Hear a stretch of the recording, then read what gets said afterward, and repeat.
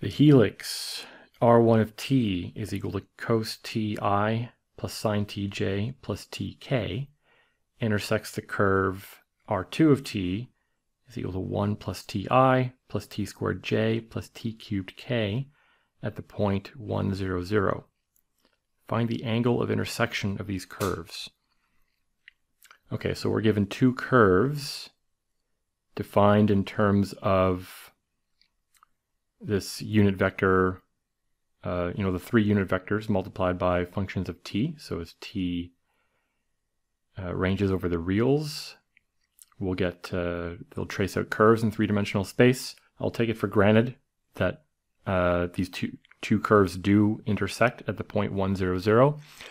So in order to find the angle of intersection of these curves at that point, what I will do is compute directional derivatives, basically just compute derivatives of the two curves with respect to t at that point. This will give me two vectors which point in the direction that each of the two curves, they'll point in the tangential direction of those curves at that point. And then using those vectors and dot product formulas and inverting the cosine, we should be able to find the angle. Let me start by writing down everything that we're given here.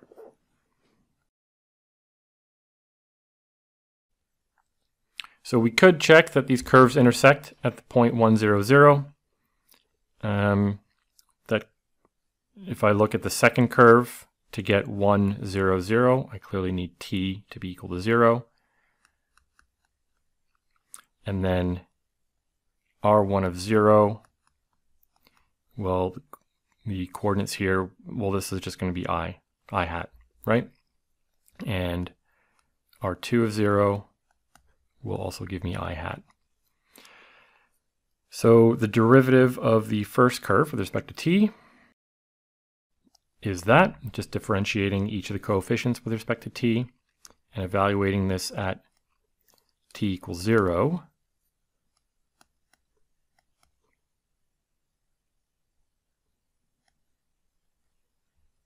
Gives j plus k, j hat plus k hat.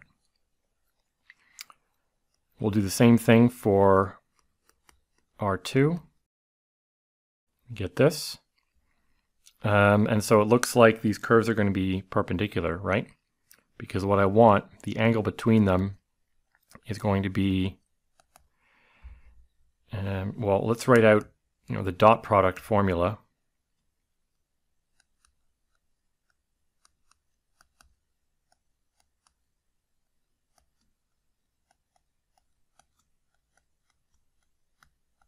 Will be this. And so what I need, theta, will be cos inverse of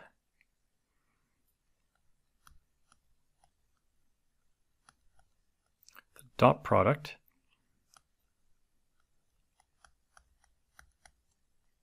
divided by the magnitude. We should be able to read the magnitude of these things pretty easily. R1 has a magnitude of root 2. And R2 prime has the magnitude of 1. But the dot product here is equal to 0, right?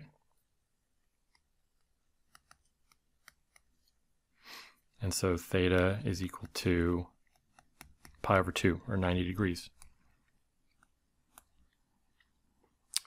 Yeah, not too bad of a problem. It's just sort of understanding how to piece together several different types of geometrically related things when you're given, curves in 3 dimensions parameterized by something, understanding that you can take a derivative of the expressions given here, and at any value of t, this will give a vector which is tangent to the curve, pointing the direction the curve is moving.